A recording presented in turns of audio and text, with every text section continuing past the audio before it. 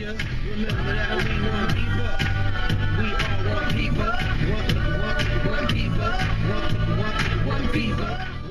We just need a look for it. Jenny,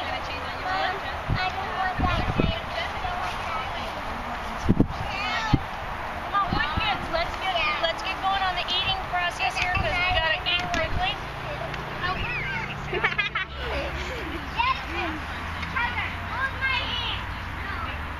You know how he takes you down? I do. Stay strong, Jackson!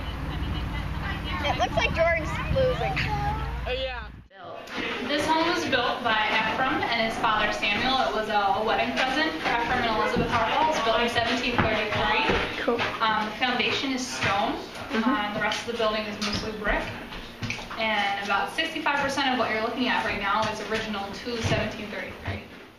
Since we got so many kids here, I'll tell you about a tough boo-boo that the family that lived here had.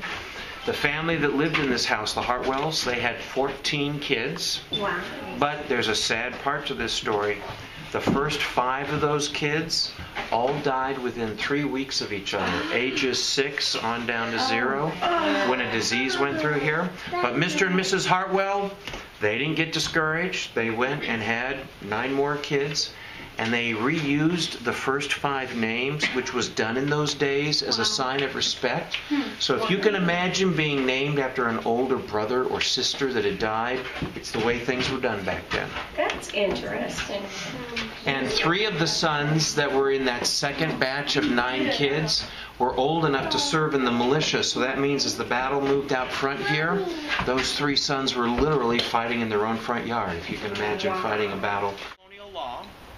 If you were an able-bodied male between 16 and 60, you were required by colonial law to be in your town militia.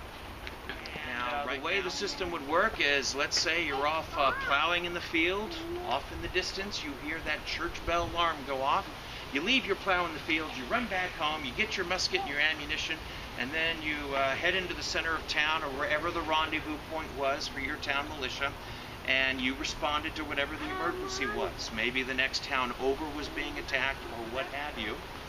And, one other thing about this system, guys.